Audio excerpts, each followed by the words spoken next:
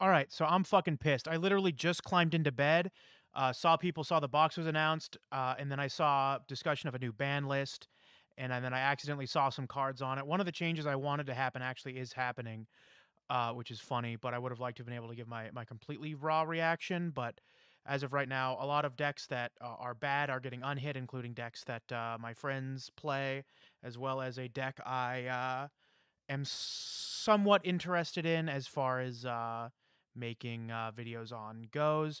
Let's take a look at it. New skill, Forbidden and Limited list, balance update. I'm hoping that we see Galaxy nerfed. I want to mention the change that I was specifically wanting to happen. I'll mention as it comes up. Let's just look at it. About the Forbidden and Limited list implementation details. Limit 1, very funny, very, very, very funny. Infernity Launcher to 1. Mechlord, you got what you wanted. Moriev agreed to 1. That's fucking stupid. I reduce their power to summon monsters in 1 turn. I mean, it's such a bad card, but sure. Limit 2, that is insane that they put this to 2. But I guess there you go. What did they have at 2 already? Debug is at 2? Yeah, no more debug. Void Vanishment to 2. They were always going to get a small hit. Limit 3 cards. Goki Suprex, Goki Rematch, Goki Finishing Move, Mech Knight Blue Sky, World Legacy Memory. Really glad I completed the challenge. Whether or not I got to King of Games or not, we did end up finishing it. Whether or not I gave up, you'll just have to see. But that's over.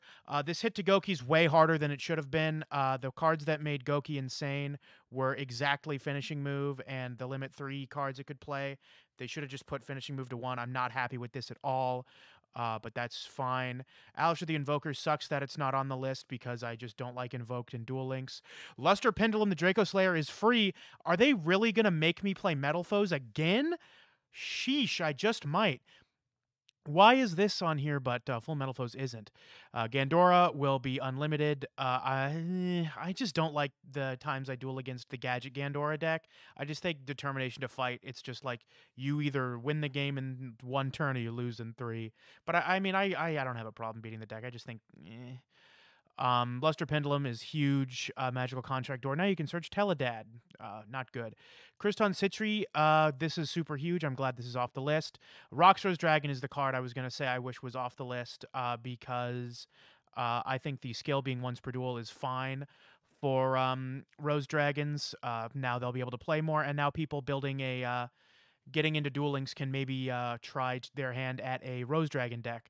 I've been wanting to make a video on what the best decks to start Duel Links with are, and one of the categories is if you have like $15 to spend getting 3 copies of a structure deck. Rose Dragons is probably the best structure deck to get. The Synchro Toolbox is rough because you need a lot of high rarity Synchros, but like what's the other best one? Gaia? I think Rose Dragon's probably way better than Gaia. I might pick this up because I do have a soft spot in my heart for good structure decks in this game. Solitaire, huge. I didn't read this card. I thought it summoned any zombie. Just summons a tuner.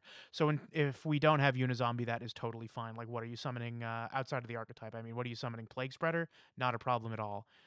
Palace of the Elemental Lords, very funny. Not happy about Six Samurai getting support. I really do not like that deck at all. I think it's just a really lame spam deck. I'm not saying it's meta. I mean, you saw that duel during the Metal Foes Climb where they just hard opened 3 of the, I don't know if it was Dojo or the Draw Spell. Is Dojo the Draw Spell? Yeah. No.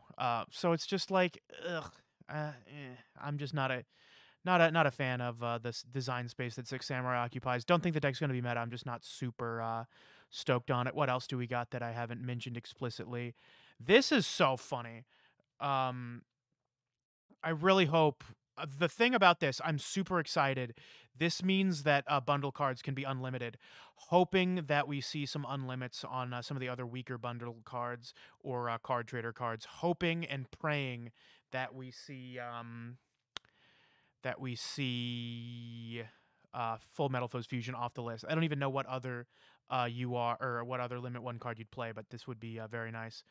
Very funny. Again, not any of the cards I wanted to see at 2. I really wanted to see a new Limit 2 list start being formed. I really would like to have seen Dark Hole at 2. That would have been nice. And I don't know, maybe something else. But this is a pretty huge list.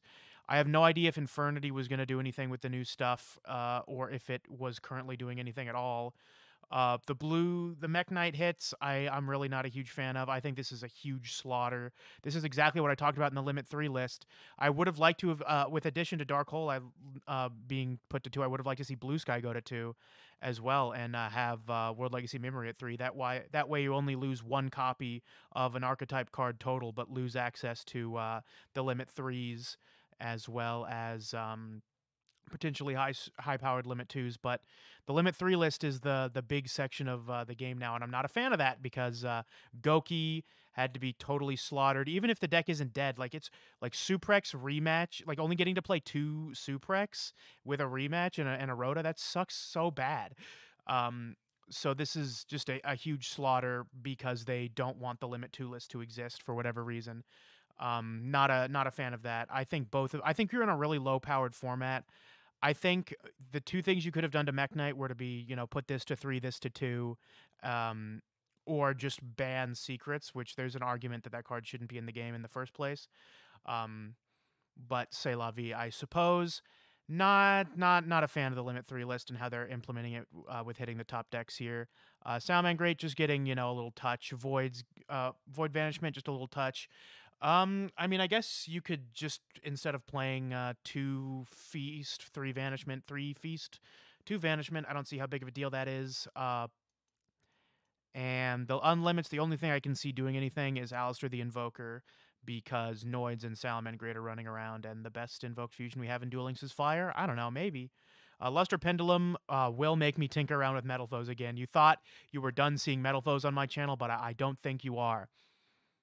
All right, let's take a look at the skills. Skill rebalancing. All right. Date of skill text changes. The balancing of the skill has been applied to the game by updating to version 7.5.0. However, please note this version of the skill please note that the skill details will not be changed with the update. Okay. We are strengthening some character exclusive skills to make them easier to use. Xyz Galaxy, about fucking time. Hero Alliance. They're strengthening Hero Alliance. Oh boy. During this duel, you can normal summon set Elemental Hero Neos without tributing. Also, once per duel, the following effect can be used once you have normal summoned Elemental Hero Neos. Add 1 Super Polymerization from your deck, or Polymerization, Miracle Contact, or Miracle Fusion from outside your deck to your hand. Then send 2 of the 6 different random Neosibation monsters from outside your deck to the graveyard, and add Elemental Hero Divine Neos to the extra deck from outside your deck. Skill only activated if you begin a duel with a deck that contains the following: at least 10 hero monsters, and no hero monsters other than elemental hero monsters. Your extra deck contains these 5 fusion monsters. Contain no fusion monsters other than elemental hero Neos, or Neospatian monsters. So I guess now you can play monsters that have Neos in the name but aren't elemental hero. Wait, what the hell did they? Before, during this, normal send 1 card from your hand to the graveyard. Is it? Oh, you don't even need to send a card from your hand to the graveyard. That's very funny. Free Super Poly for the price of playing a bad deck. Send 1 level 8 Earth Rock monster that can be normal summoned or set to the graveyard from your hand. Add 1 Fossil Fusion or a card with Fossil Fusion in its text from the hand to the deck to the hand from the deck. This skill can only be used once per duel. If you begin the duel with a deck that contains the following conditions below: your deck contains at least 7 monsters and no monsters other than Rock type monsters. Your deck contains an extra deck at least 5 fusion monsters and no fusion monsters other than Fossil Fusion monsters.